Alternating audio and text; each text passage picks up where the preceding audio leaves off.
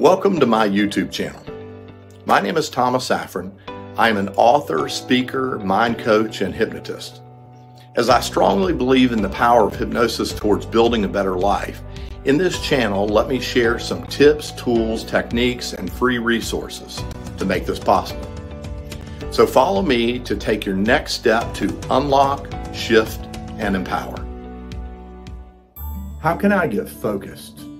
A lot of clients tell me they have problems with focusing, whether it's because of the phone in their hand or computer work that they do as part of their job, or just the high stress and hustle and bustle of getting kids from here to there. We live a fast-paced life, and so we have an attention problem. Sometimes we find it difficult to focus our mind, whether it's having a conversation with a friend or loved one, or whether it's just sit down and read a book and relax. We always have a distraction. We always have to have something going on, and while that's going on, something else is going on. So this video is about how to get focused. And sometimes in other videos, you've heard me talk about the power of VAK.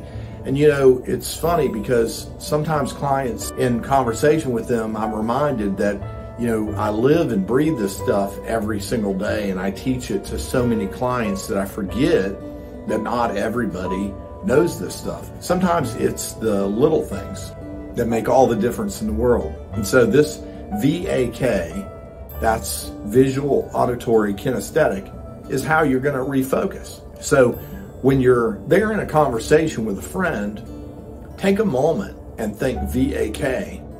So if you're having that conversation and your mind's drifting off to what you need to go buy at the grocery store later, instead you can focus your eyes on them. Maybe notice how their lips purse when they move or how their eyes are moving.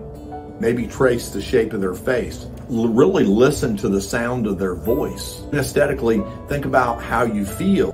Physically, kinesthetically can be physical, like how you're sitting in the chair, how you feel physically, or it could be how you feel emotionally. And so we have an internal and external representation of all three of these senses. Visual, of course, while I've been talking to you on this video, you've probably visualized yourself having a conversation with a friend or something else that I've posed here. Auditorily, most of us, at least those my age, can think right now about, you know, when they were a child in the neighborhood, their mom calling them.